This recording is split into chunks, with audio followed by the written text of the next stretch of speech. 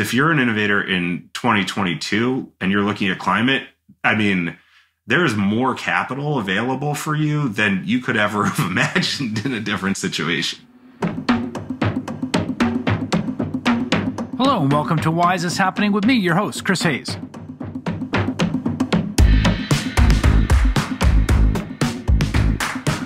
Well, you know, an interesting thing happens when you record a special series and you have to do it ahead of time, which is that a lot can change in the world between when you record it and when you release it.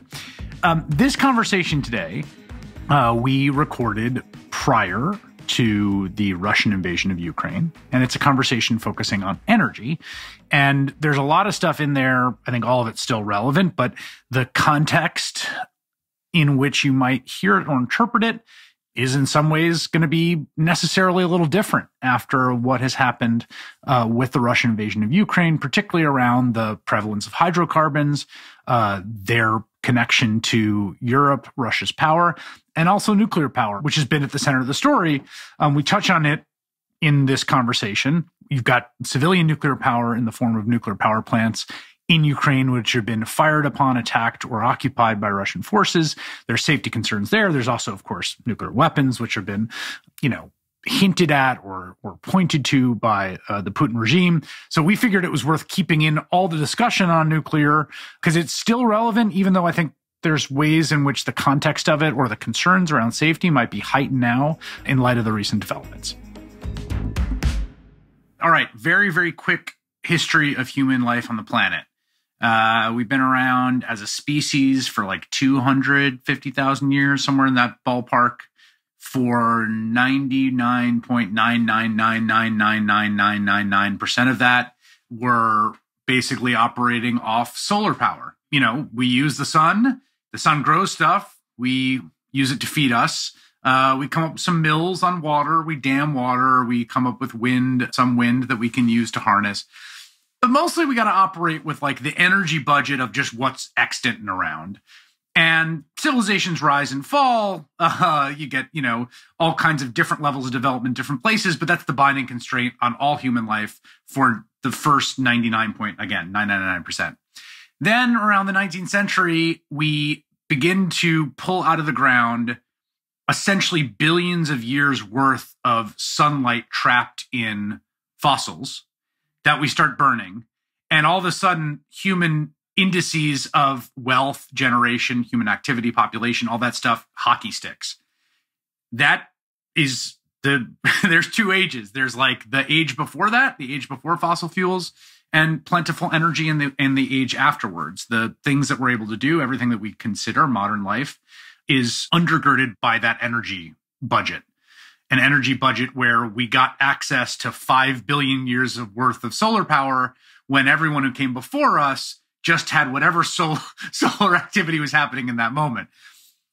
Now we have to move to the next phase, right? So phase 3 is the one we're about to enter into. That's where we keep modern life. We don't go back to operating off of the energy budget of just what's extant in that day's sun and the sort of ecosystem, but we stop burning fossil fuel completely because the burning of fossil fuel produces carbon in the atmosphere that is creating a planet that will be less and less habitable, heading towards 2 degrees Celsius in temperature rise, could go as high as 6 or 7. At 6 or 7, you're talking about like true dystopic, apocalyptic scenarios of maybe not supporting human life. So we got to cut off before then.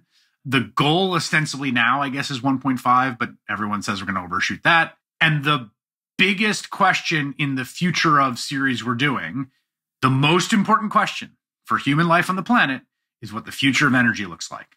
That's the one question. Everything is subordinate to that. Everything cascades off of that. Every question about human life, about human politics, about society, culture, geography, war and peace, everything is subordinate to the question of what the next source of human energy will be. That's the number one question. And if you're going to devote your life to doing one thing, I think that would be the thing to devote your life to. And today's guest has devoted his life to that. His name is Jonah Goldman, and he's the managing director of Breakthrough Energy, which is a really interesting undertaking. We'll learn more about it. I feel like I don't quite understand what it is. It calls itself a network sharing a commitment to achieve a path to net zero emissions by 2050. You may have heard about it when Bill Gates basically made it one of the sort of big projects he was investing in. It's a private public fund. It's backed by Gates.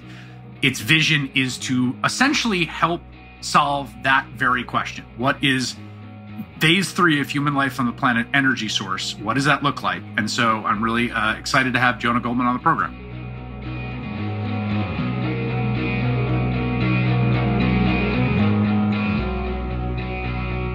Thanks so much, Chris. My mother's going to be very proud of the way that you set that up. I mean, I feel a little bit more nervous than I did before because I feel like the weight of the world's on my shoulders, but it 100% is. Excellent.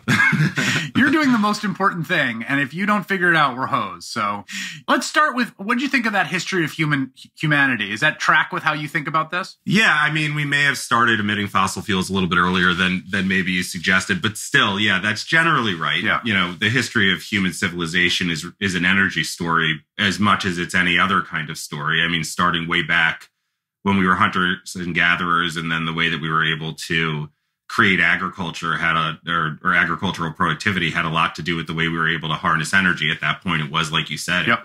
It was how we could deal with our caloric intake significant enough to be able to have the, wherewithal to go and do the things that we do. And yeah, and we've created this really, I mean, sometimes we like to say how terrible it is.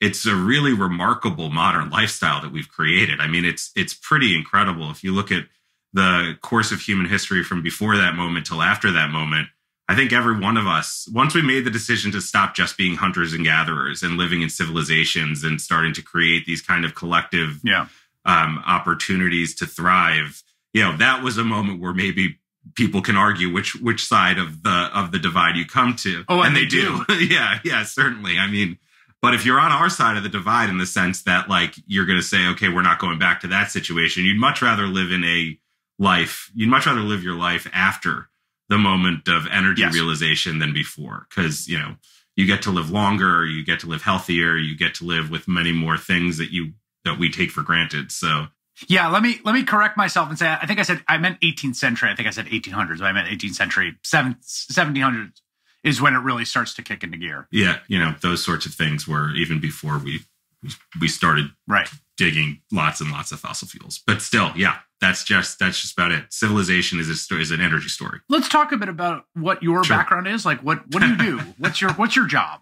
That's a good question. Let me just sort of lay out why we're doing what we're doing and the way we're doing it. And then my job is to hopefully help the incredibly talented team we have, succeed at the thing we're trying to do.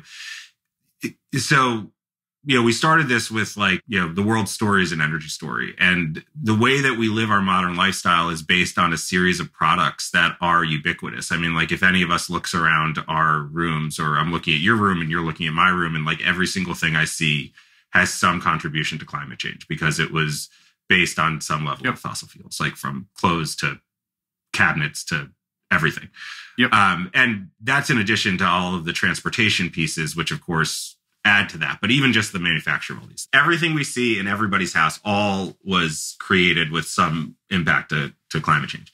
And so when we think about what the modern lifestyle is based on, it's based on these products and services that are basically, we've spent over a century. I mean, we've just gone through that, creating really the most efficient markets on the planet to be able to deploy those things and make them really, really cheap, which, if it weren't for fossil fuels, we could pat ourselves on the back and be like, look at this incredible innovation that's happened over the course of centuries to be able to allow us to live and talk like we're talking right now. And so the purpose of Breakthrough Energy is to say, well, we're not going back to that history. That's just unrealistic. And also we don't want to. And so how do we remake all of these products and services? How do we impact these markets? And how do we create a network of basically these things that we rely on in a new way?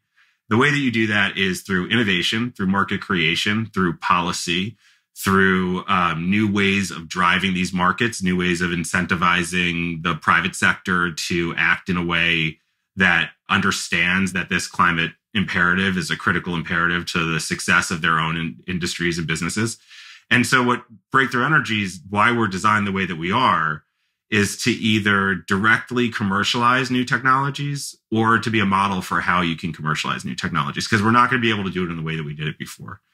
We think that that means massive investments in early stage innovation, and it means massive investments in deploying current technologies, but it really means shaping market structures so we can do these things in a way that the whole world can adopt them.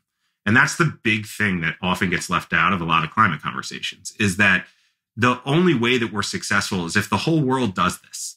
If any part of the world decides we don't do it, then we're just not successful. It's a very hard concept, actually, for humans to really totally appreciate, because we don't live in a global world as much as we're more interconnected and we can fly around and things like that. We live in our own individual worlds, and we can see things that are deeply, deeply impactful to our world, and then think they are therefore impactful to the whole world.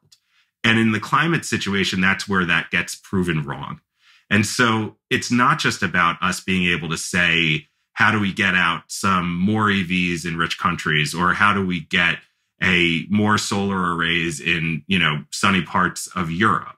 It's how do you transform this for the places on the planet that right now don't have the access to reliable and affordable energy that we take for granted, and not stop that progress. It is altruistic. Like, I want everybody on the planet to live as wonderful a life as I have this, incredible luck to live. It's also just essential, because they're not going to not do that. If Right. If you see others living a lifestyle that makes sense for you to live, there's no reason why you shouldn't be able to do it. Right. And you certainly shouldn't be penalized because you weren't the ones who created this problem to begin with. Yeah, I want to just take a moment to sort of hang a lantern on an ideological construct here, which I think is important to note, and not argue it with you. But just to say that in the broad coalition of people that care about climate change and want to see it addressed, there's kind of roughly two camps. And I think I'm oversimplifying a little bit, but the This Changes Everything camp, which is a title of a book by Naomi Klein, is basically that the fossil fuel problem is essentially the manifestation of like the original sin of industrial capitalism, and that to fix it, you need to fix and reimagine global industrial capitalism, right? That you need to sort of reconfigure human systems and institutions. That's one way of thinking about the problem. Another way of thinking about the problem is like, global industrial capitalism is pretty great, gave it a lot of great stuff, just putting a lot of carbon in the atmosphere.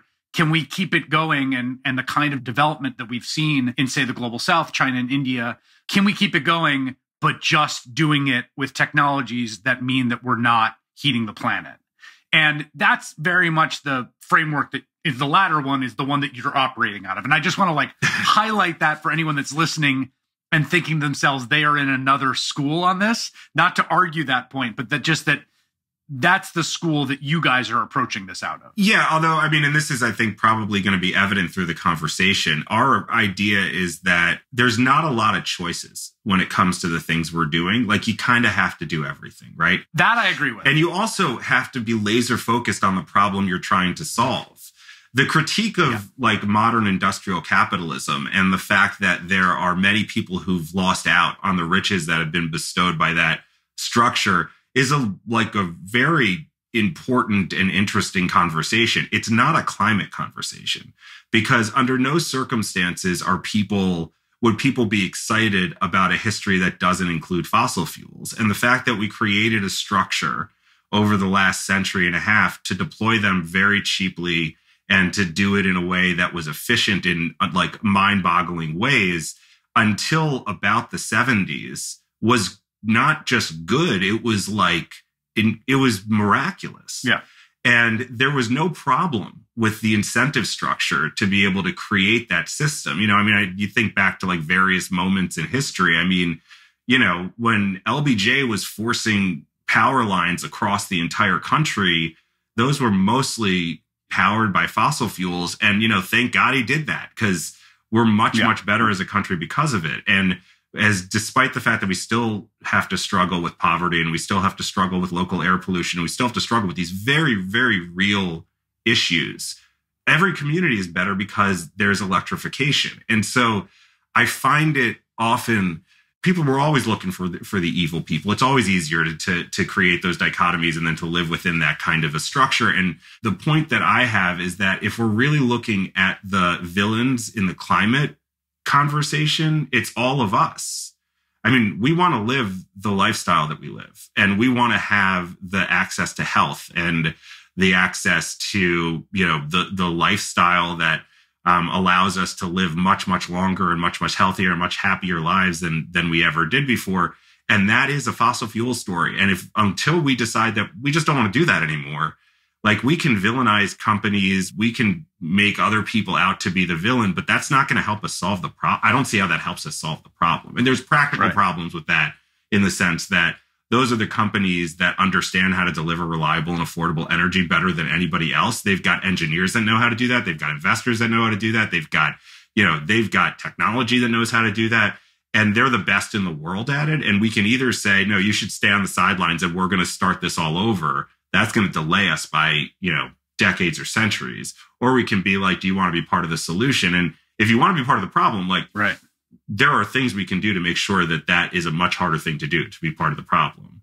But I don't know. I feel like there's not, at least my assessment of this situation, there aren't a whole lot of people we can be like, no, thanks. Like, you go and do your own thing. It's too big a problem. Right. Let's talk about how to frame the problem. And it's an energy problem. Most of the energy that the world uses creates carbon pollution. And we have to get to a point where we're net zero by 2050 is your goal. What's the best way to start thinking about that or breaking that up? I know there's a million different ways. There's different pie charts people do. There's the wedges. There's different ways people visualize it. I've spent a lot of time thinking about this. Like, how do you conceptualize it? Yeah. So, I mean, the way that breakthrough energy is organized is around a threshold construct and then a sectoral construct. Our threshold construct is that we're only really interested in commercializing technologies that are able to reduce greenhouse gas emissions by 0.5 gigaton a year, approximately 1% of what we do every year. The reason why we do that is because it's easy to get seduced into sort of small solutions in this problem that is never going to end up scaling. So that's the first thing. And then the second thing is that then you have to look at, like, where are the emissions coming from? And so, we think about 5 grand challenges. People think about 4 sectors. It doesn't really matter. How you break it down, it's basically like everything we do. It's like how we live, how we move, how we eat, how we make things. Those are the kinds of things that we need to change. And at that point, what we really look at is where are the, best interventions. So where are you going to have the most impact? Electricity, for example, changing electricity generation, huge impact, because it's about a quarter of emissions right now, but it has the potential to solve a lot more than a quarter of the problem because we can electrify a whole bunch of things. So that's a really important thing. So let's make sure that we're doing that. We're not doing nearly enough with that right now. We're not deploying wind and solar. There's this what I think is a misguided and antiquated conversation about nuclear, which is right now producing more greenhouse gas free energy than any other type of generation in the US. There's transmission problems. So you really have to look at each of those things, break it down and say, if you're going to deal with the everything, you can't just go and say, I'm dealing with the everything, right? You have to say, 1% is a meaningful amount of this stuff. How do we go and execute against something that's going to get us 1%? How are we going to get 5%? How are we going to get 7%? And then go and do it in a really meaningful way and recognize that, you either have to participate in structures that were created for other types of technologies. That's really hard because, the whole system is incentivized through a level of innovation and then capital return and, more innovation and then higher capital return. And oftentimes we're not going to be able to live that linear path of growth through this type of issue. So then you have to say, well, what are the ways that you address that? Now, there's market structures, there's policy structures, there's innovation, there's, leapfrogging that you can occasionally do. And you just basically have to say, what are the problems? What is the solution for that particular problem? Where is the technology and what needs to happen next? But you need to do that with everything. And that's hard, but it's not impossible. It really is. You can look at it as the most pessimistic thing in the world, which is the likelihood of us being able to reshape the everything that we do in a short period of time. It seems nearly impossible, and it might be.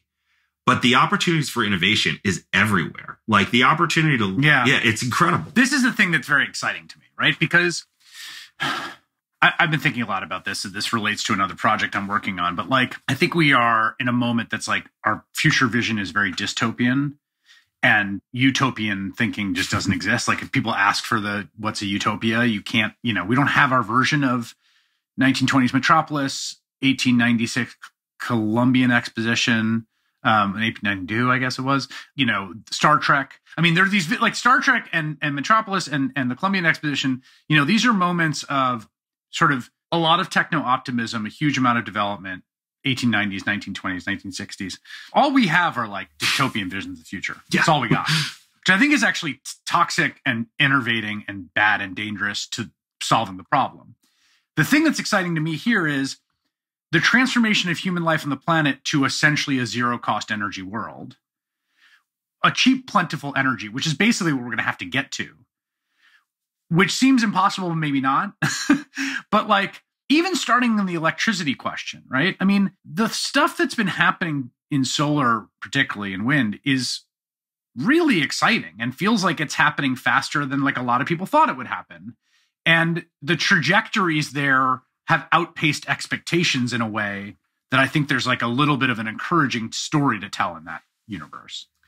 Yeah, I mean, we have to make sure that we don't suffer from unproductive pessimism or unproductive exuberance. Right. I mean, the truth is that the solar story is a 60-year story. The solar story was very hard. It was a huge amount of investment. It was an enormous amount of false starts and failures. And we still end up having an intermittent energy source that's hugely powerful. I mean, solar, I think in the last assessment was somewhere in around 3% in the US. I mean, the US is blessed with incredible solar resources. I mean, we have the Southwest that is really amazing. You got sunlight for a long time. Yeah. It's a lot of sunlight. It's a lot of space where people don't live, and you're not interrupting society. And yet we're nowhere near where we should be with solar. Same thing with wind, but we can build solar and wind, and then we still have another problem with electricity, which is like, how do you make that reliable? And that's really hard. I mean, but great. Like, yes, the solar and wind journey should be an optimistic journey, but we shouldn't think that everything is going to follow that. If you ask anybody, what are the like huge, what's the magic of like climate smart technology? They'll say solar, they'll say wind, and they'll say EVs. And you'll say, then what's the fourth thing? And it's silence. And there's not like, it's not been people working on these things, but like, who is the one who's going to tell you, oh, cement or steel, or the like fundamental building blocks of how we build everything that we build in modern cities? And nobody's going to give you a really good answer of solar or wind or EVs. And the reason why is because those things are even harder than solar, wind, and EVs, which are also really hard. I mean, great, because the difference between the way that solar, winds, and EVs had to develop, which is they had to develop with a market that questioned their value to the overall market structure. Whereas everything else now, that question is largely silenced. Really? The US, we still have some people who are climate deniers, sure. But that is not what you see in private industry. It's not what you see in the vast majority of governments. If you look at recovery funds in 2008, and you look at recovery funds after the pandemic, the idea of a green recovery in 2008 was a joke. It like just didn't happen. Everything went away. And then people focused on one failure with Solyndra, which was just like nonsense. The LPO did a great job of picking pretty good investments. Yep. Now you look at Europe, you look at the infrastructure bill that we passed here, you look at Asia, like it is a green recovery that people are counting on. That is a big, big different signal to business. The way that we think about it often at Breakthrough Energy is that transitions only happen in capitalist economies when something is either better or cheaper. And the problem from a climate perspective is what you're talking about is a transition to something that's more expensive and often less good. Yeah, for what it's supposed to be doing, right? Like coal, as terrible as it is for the environment, is pretty damn good at giving you reliable electricity. Whereas like solar, I'm pretty sure every single day there is going to be hours where solar can't generate electricity. But we have to force that transition. And so what we're seeing is the capitalist system, at least defined by investors, board members, customers, employees. Those are very important constituents in any kind of capitalist structure, all of them are saying it's now better, faster, cheaper, and it has to be climate conscious. And that is a new thing. That's a brand new thing. How new? Like, when's that? I mean, I'll say, I've been doing this breakthrough energy thing. I've been involved with it since Bill started it in 2015. If you look at COP in 2015, so COP 21 versus COP 26 or COP 27, right? And as we move to COP 27, it's a world of difference. I mean, like there's plenty of places for us to be disappointed, and we need to be inspired by that disappointment because we need to push everything further. But you're talking about a situation where CEOs of major companies with a significant amount of capital understand what their climate plans are. And, we should talk about the value of individual climate plans, but they know what they are, and they have to report that to their boards, and that was not at all the case when we were in Paris in 2015. And so it's a short period of time, but there's a durability to it because of the fact that these like recovery funds, those are real dollars, appropriated dollars, and that's how we think about it here. They're budgeted dollars in other parts of the world. They're real dollars going to real projects that are going to really like build the infrastructure for this kind of stuff. And then you have companies that are making real commitments to their boards and real commitments from their supply chains and other things that are going to have significant impact. And so if you're an innovator in 2014 who cares about climate, you're kind of looking at a wasteland. Whereas if you're an innovator in 2022 and you're looking at climate, I mean, there is more capital available for you than you could ever have imagined in a different situation. Yeah. That's interesting.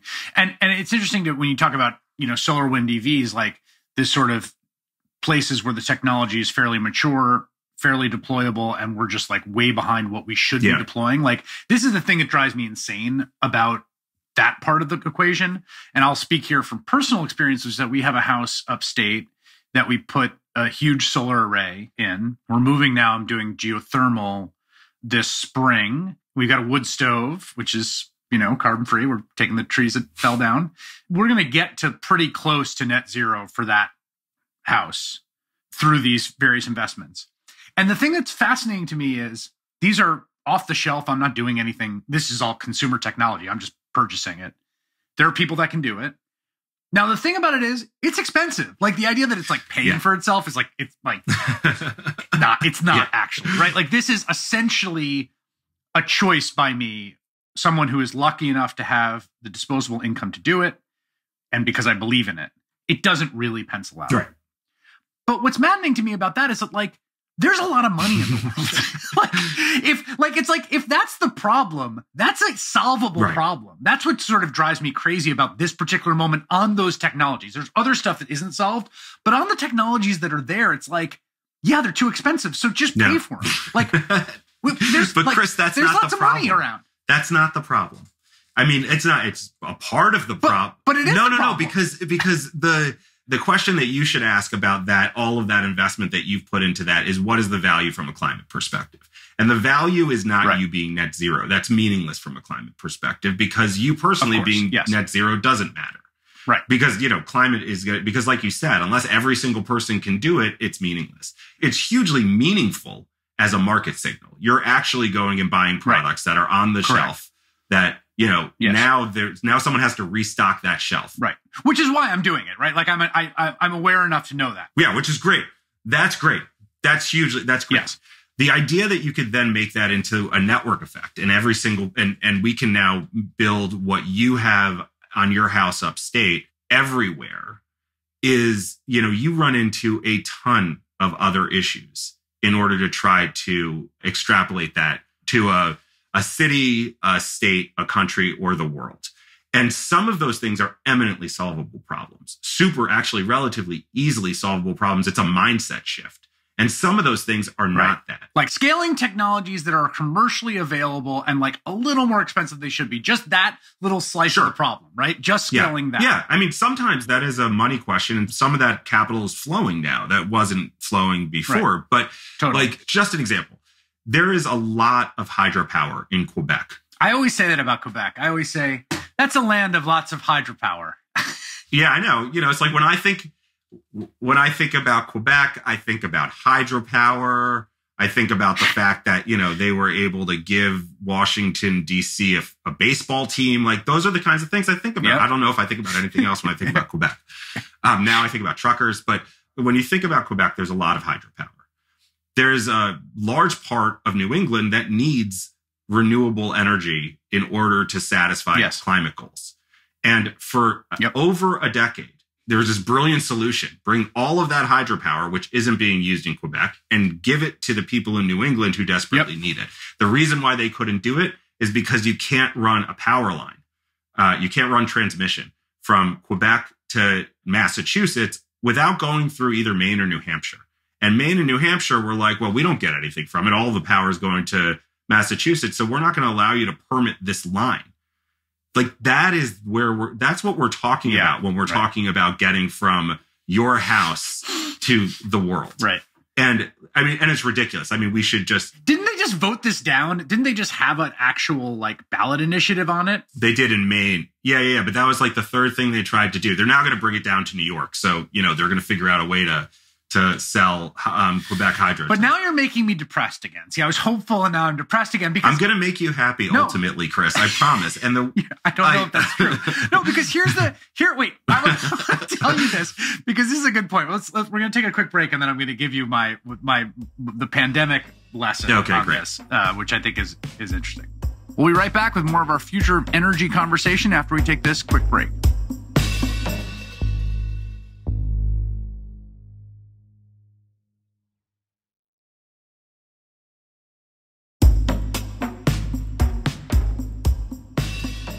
Okay, so, to me, I think about the pandemic and climate related a lot, right? Because there's certain parallels. I mean, you've got it's a global problem, right?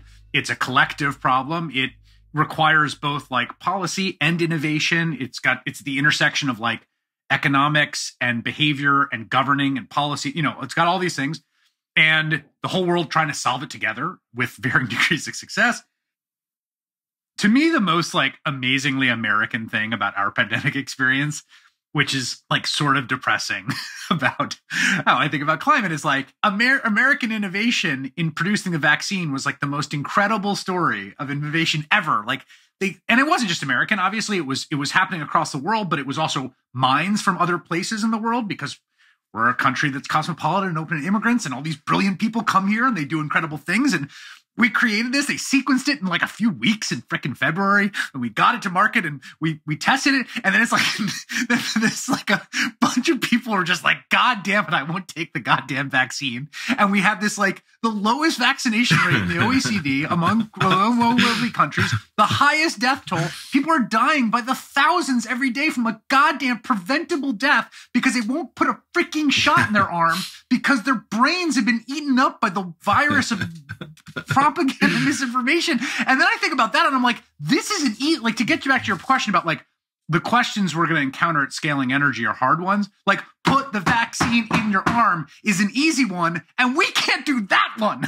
It's so when I think about climate, I'm like, oh my God, we can't get people to take this shot that is free and safe and effective and will protect them from hospitalization and severe illness. How are we going to solve climate? So now make me feel better. Yeah. Okay. Well, first of all, because we have a shot in less than a year. We have a shot that prevents this thing. I mean, feel good, man. Right. Yes. About that. You are really well protected because you've decided to believe in the magic of science, and you've done it, and it's worked for you. Yes. And we have a very, very small snapshot in time about what this truly would look like. What would look like? What a need for long-term vaccination for coronavirus would look like. Right. We have other examples where yes, there's anti-vaxxers on the right or the left who've been there for a long time and have been wrong for a long, long time. But it's not nearly as big as the swath of vaccine skeptics who are out there right now for the coronavirus vaccine. So we do have some indication that people are willing to change their tune. And yeah, it seems crazy if what you believe is all of the information you're getting, all of your community is supporting, it seems crazy to not have that. But the truth is that we don't all live in those communities. We don't all get that information. Sure. And so there you go, right? That is pessimistic. And again, climate, That's not a coronavirus problem. We've done an amazing job at the coronavirus problem. That's right. No, that's a sociological, that's a it's a human institution problem. Right. So yeah, we're going to have that state, but like, who knows what it looks like 5 years from now when it's likely that we're going to have like coronavirus boosters for a while. And, that's going to keep us safe. And, hopefully we're able to, the better wisdom of our lives are going to be able to convince people who are skeptical.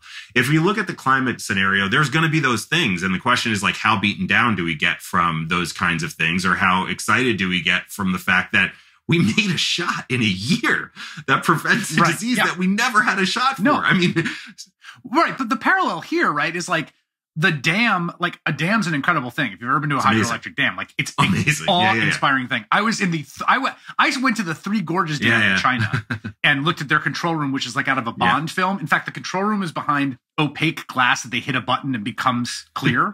And there's all these people, the functionaries who are running the dam. Like, that is awe-inspiring technology. And so to me, the corollary here is the awe-inspiring technology of a hydro dam and the voters in Maine being like, don't you dare run that transmission line through my state. It's like, that's the core of the contradiction we have to overcome. Yeah, but so then the question is, what is the solution to the problem with the transmission line, right?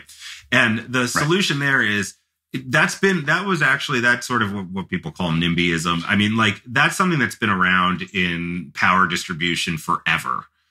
And it didn't really matter because, like, you could cite fossil fuels wherever you wanted to, pretty much. You could, and if you can cite fossil fuel extraction, you can deliver things. I mean, like, let's be clear. These things are amazing, amazing substances. Coal is dirty and terrible and also amazing. And gasoline, there is nothing that has the energy density of gasoline. Like, we are not going to ever fly, around the world in electric planes because of how heavy batteries are compared to how light liquid fuels are. These things are magical. It's amazing. Yeah. Right. Yeah. So we've created a construct of regulation, of expectation that's been based on this thing that we've had for hundreds of years or 100-something years.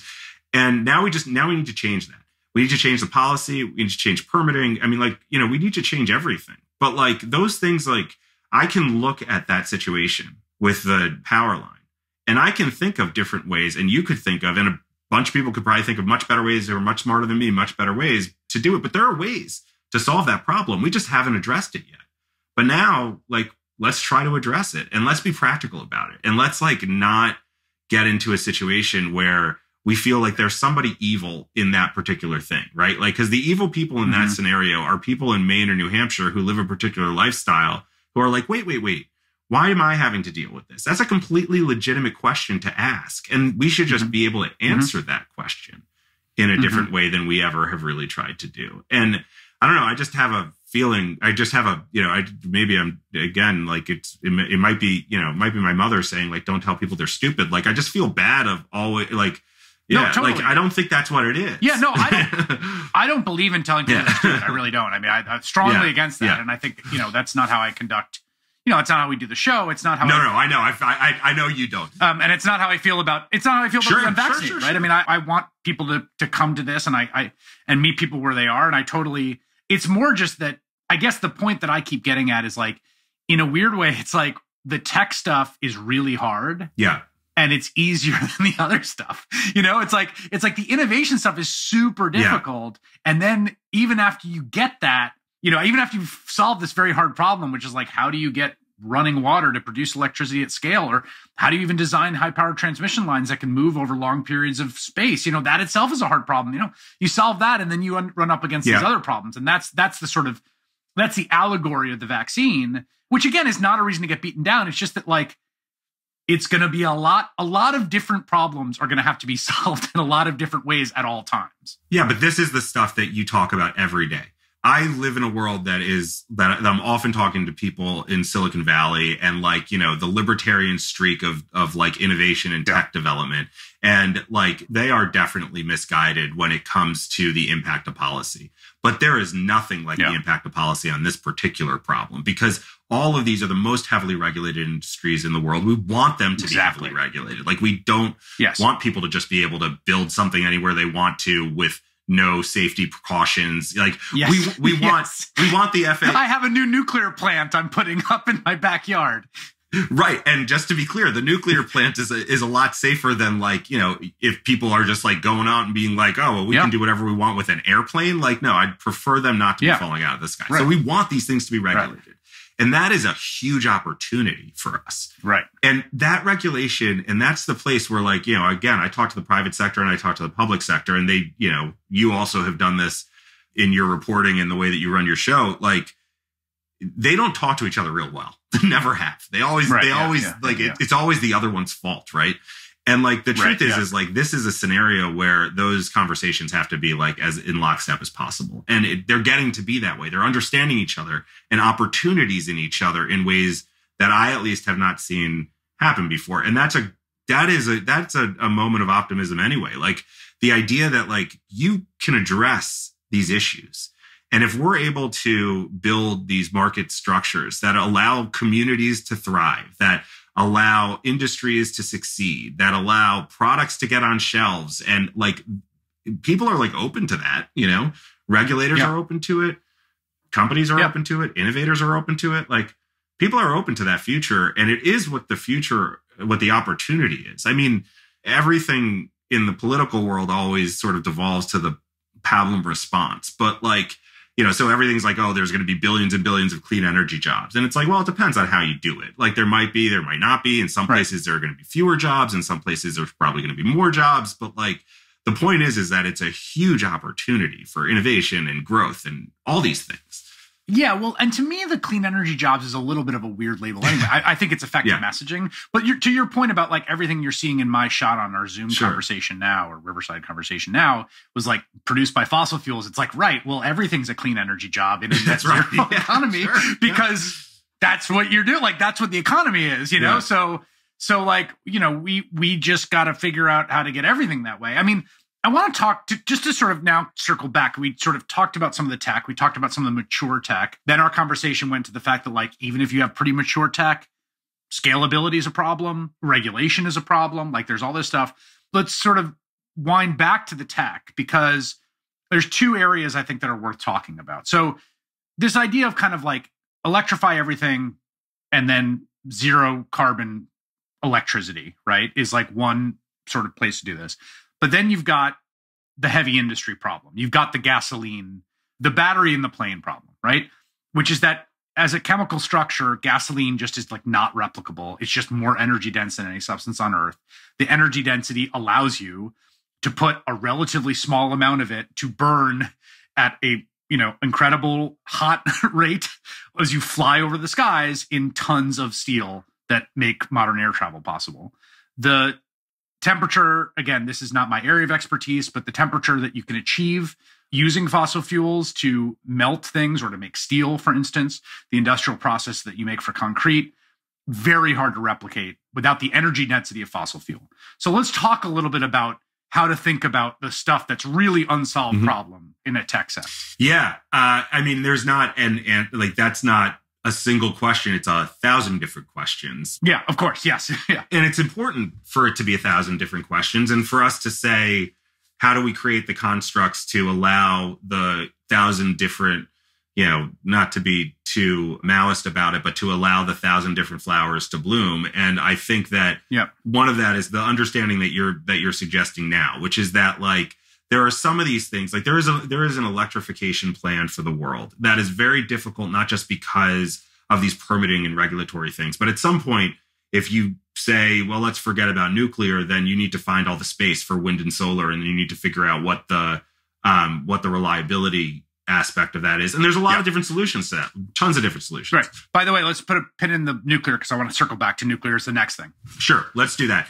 But when you talk about things like steel and cement, and you talk about liquid fuels, and liquid fuels are like hugely powerful, incredibly important things, then the question is like, are there multiple different pathways? What is the impact those pathways are going to have on ultimate price of these products? Because that's really what matters in a lot of ways, is like how much is like a ton of steel going to cost, and how much is a liquid fuel going to cost? Because it's not like we don't have the technological pathways to do these things. They're just super, super expensive. So, fuel for planes is a great place to start. Like there's 6 or 7 different ways that you can create zero GHG net zero GHG liquid fuels. Some of them are less energy dense than the current kerosene product that most airlines are using. So then you would have to potentially deal with either flying for shorter periods of time or recreating engines or something like that. But they're drop-in fuels. You can use them right now. Oh, really? I don't think I even knew that existed. Oh, yeah. You can create it. You can create it through biofuels in a way that's net zero. You can create something that's called power to liquids, where you actually create it through power generation, but they're very expensive and they're not scaled and they're hard to deal with. That's one of the things that we're trying to do with Breakthrough Energy, is to say, okay, so, we think of, when we think of the success of any of our investments, we think of it through two lenses. One is what Bill called green premiums in the book that he wrote, How to Avoid a Climate Disaster. Everybody should read it, which is basically the premium between a clean product and a fossil fuel incumbent. And so number one is how you get that to either zero or close to zero so the whole world can implement it. And then the second is like, what is the actual greenhouse gas implications to this particular thing? So right now with sustainable aviation fuel, there's no way to create it at scale where that green premium isn't like astronomically high. So then the question is like, well, which one of these pathways is going to be most likely to get as close to zero as possible? And which one of these pathways is going to be most scalable? Those two things are not necessarily the same thing. So for example, right now, the way that most of the sustainable aviation fuel is created on the planet is through fat. It's basically through spent vegetable oil. And it's like, refined into a product that can be dropped into a plane engine and a plane can fly. It's amazing. Like, that's just amazing, right? Like, I mean, like, let's just take a second, like, to say that, like, the stuff that comes out of the fryer at McDonald's can be made into jet fuel. The thing is that's that very cool. There's not nearly enough of that stuff to fly all of the airplanes we want to fly around the world. So, I mean, as much as we love McDonald's. But you can get that to a relatively affordable product. So then the question is like, well, what's scalable and affordable? Well, some of these other ways might be that. It might be like taking alcohol, like reliably and sustainably sourced ethanol and making that into jet fuel. Well, that's a great possibility. We just don't know how scalable it is and how much feedstock there is. But let's like really take a shot on goal there and try to build some of that stuff, get it into the market, see if it works. People are investing in all of these different things. We're investing in most of these different pathways. No one knows which is going to win, but what we need to do is take all of the shots, because ultimately what we need to do right now is create the market environment for these things to succeed. And it's not right now. And the market environment is like a euphemism because it's like hard for largely the private sector to understand. The market environment really means like what companies are willing to invest in because of what policy is driving those investments. And there are ways to marry these things up again that are super, super productive, and that allows for more products to get into the market and allows us to figure out which one of these things are going to win. So that's just aviation fuel. And then like if you look at steel, multiple different ways to do that. There's ways to do it through hydrogen production, which like one of our partners, ArcelorMittal, which is one of the biggest steel producers in the world, has put like an amazing bet on taking hydrogen and making steel. There's nobody who understands steel making better than they do. Well, there's two or three big steel companies, and they know that you can actually take hydrogen if it's net zero hydrogen and turn it into steel and have like unbelievable impact on GHG reductions for steel. So that's a different thing, but that's not then there's other methods and other approaches that are super expensive right now because you can make like one little bar of steel, that we need to see whether or not scaling that into a global industry is going to bring those green premiums down enough. So we're sort of right now, again, if like you want to be excited, which I want you to come away optimistic from this conversation. That's my goal as well. I mean, most of what I do during the day is just marinating very optimistic things, just thinking about how great everything is all the time. So how functional our politics is. I do both. I do at both a rational level and also at an instrumental level, because I honestly think that I think doom is enervating. It really, this is no, I'm serious. I think this is like a real, I actually think this is a very profound and sophisticated part of Don't Look Up, which people hammered for being too sort of simplistic and polemical. But I think the fact that at a certain point that Jennifer Lawrence's character, when the asteroid's going to come, is just screw it. and just goes and works in a grocery store. Like that's what I want to avoid for all of us, because I think to the point that we think that it's coming and there's nothing we can do to stop it, then everyone's just like, well, screw it. It's a real problem. It's a real problem. It is a very tangible and real problem.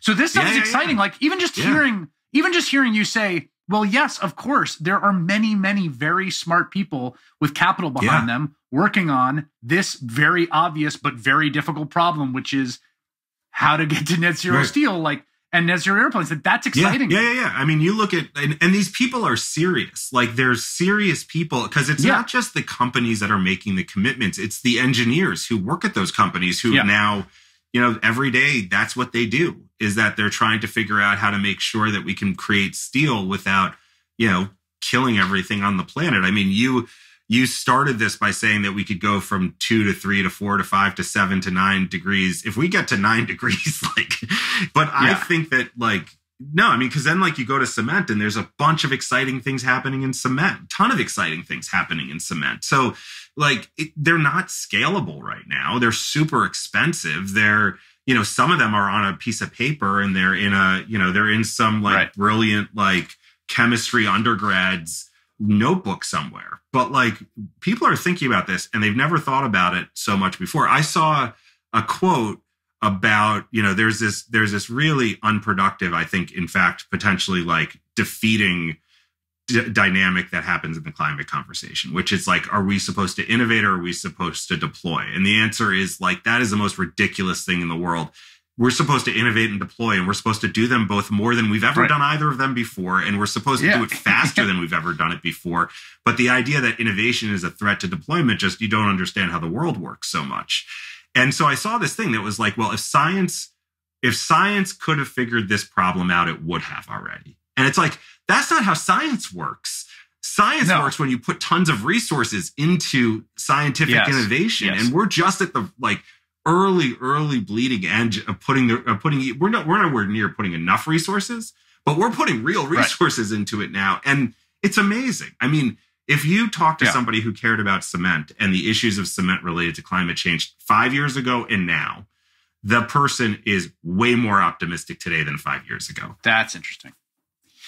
Let's talk about nuclear. And I want to talk about nuclear for a few reasons. One, and I don't know if you've experienced this, but there's a weird thing with people in nuclear where every time you talk about climate, there's a kind of person who's a nuclear obsessive. It's the strangest subculture. It's also bizarre because every email reads like every other one, but they're not copied and pasted. But all the people who are nuclear fetishists email in exactly the same tone. Maybe you listening right now are those people and you've emailed me. I've read your emails.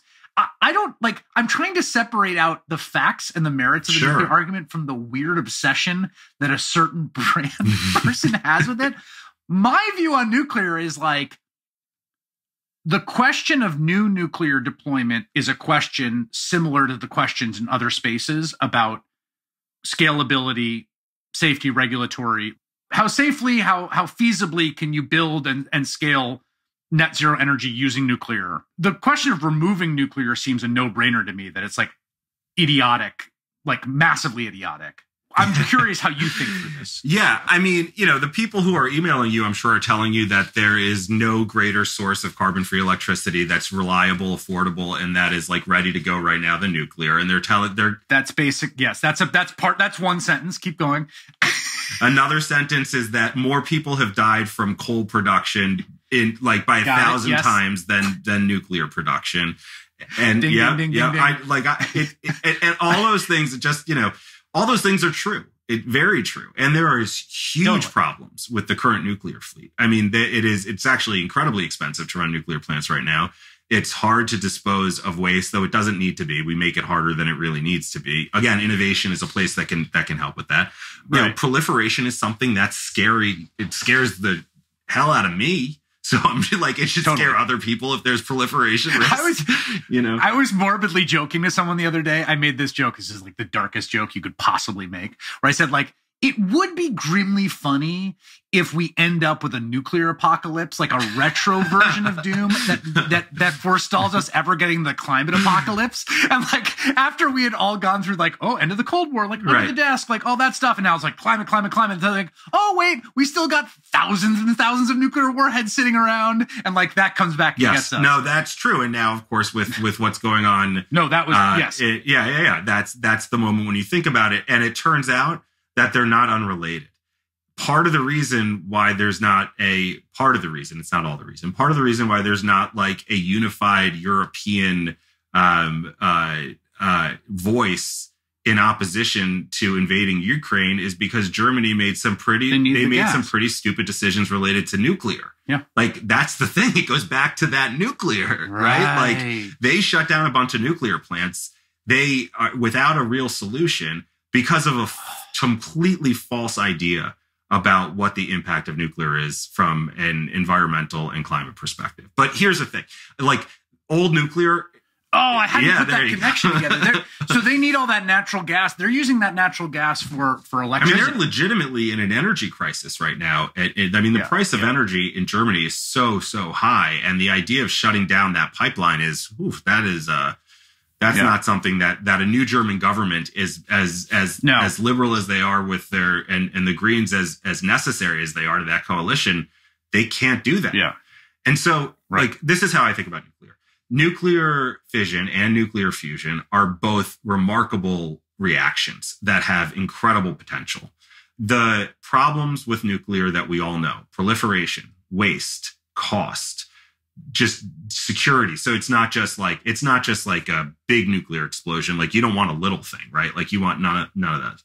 Those are all those are all problems that innovation can solve. Bill has invested in a company called TerraPower that is a 4th generation nuclear reactor that was specifically designed to say, okay, let's look at like the big 5 problems with nuclear. Can we solve them? And if we can we make it affordable?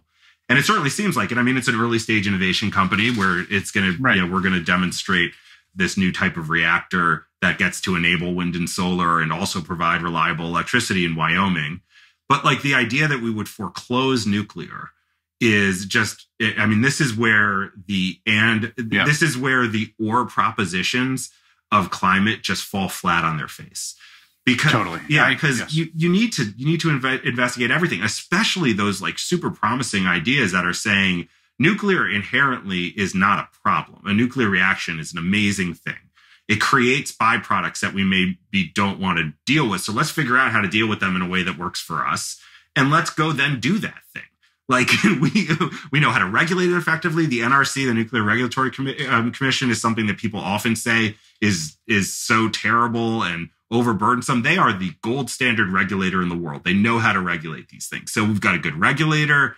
We've got great technologists who are like looking at the problem. We've got some real promising innovations in the future. I mean, like if nuclear wasn't what you said, the dynamic, because it's on both sides, right? The anti-nuclear people are also like, they will write you the same, you'll do the same thing. No, it's like Israel Palestine. It's like when you do a segment on it, the emails and they all have the same cadence talking. Yeah, exactly. You know what I mean? Which is not to say like to belittle any people who are in those fights. It's just that those fights and debates are so well developed and so intense that everyone's been through the same dialectical It's true. It's ruts. hard for me to see the anti-nuclear bent of the climate movement, because that to me is like such a paradox in and of itself. Like even saying that sentence seems absurd to say.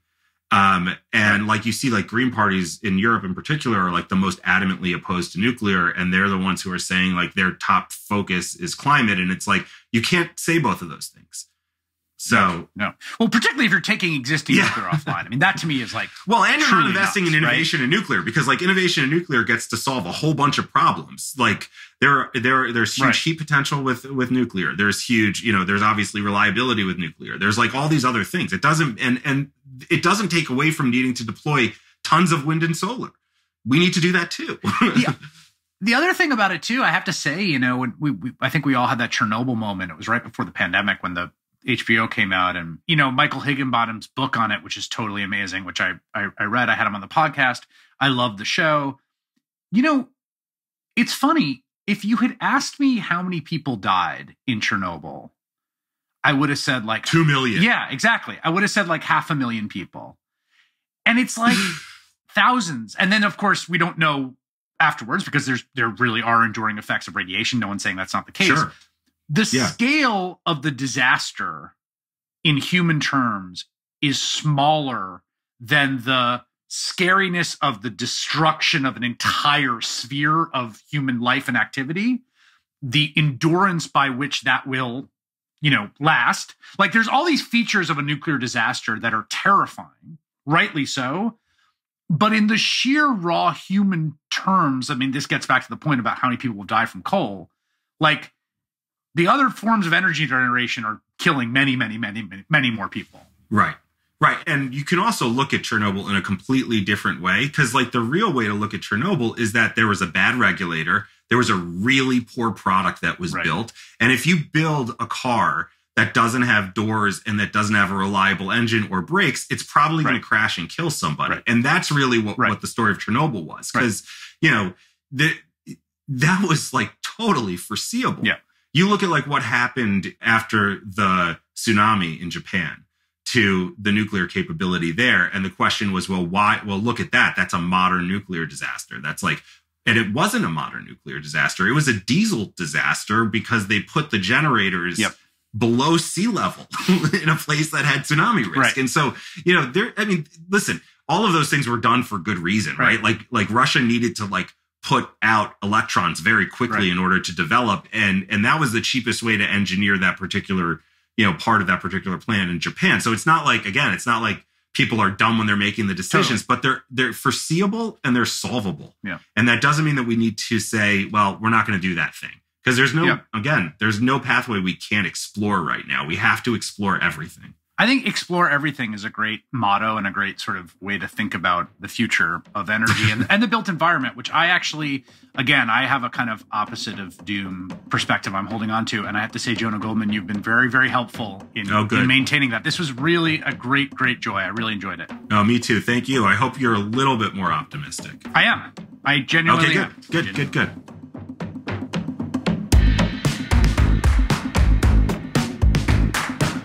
Once again, my great thanks to Jonah Goldman. That conversation is really, really, really sticking with me. Just talking to someone who's really thinking as intensely as he is about the scale of what needs to happen in so many directions. It's sobering and invigorating at the same time. I think that's where I ended up on that. At the top of the episode, I mentioned that we recorded this conversation earlier in the year. Since then, of course, there have been major energy shifts since Russia invaded. The U.S. is no longer purchasing Russian oil. Sanctions have been imposed. The pipeline project in Germany that Jonah referenced has halted, which is a huge deal because that pipeline project was the source of a lot of controversy. Also, things may continue to change and evolve in terms of how energy is happening. And one way of looking at this as this being the decisive moment that accelerates the green energy transition in Europe, and I hope that's true. Also, today is the last of our Future of miniseries. We had a great time. I learned a lot. I hope you enjoyed it as well. But guess what? We're just back to regular old Whiff Pods in your ear holes starting next week.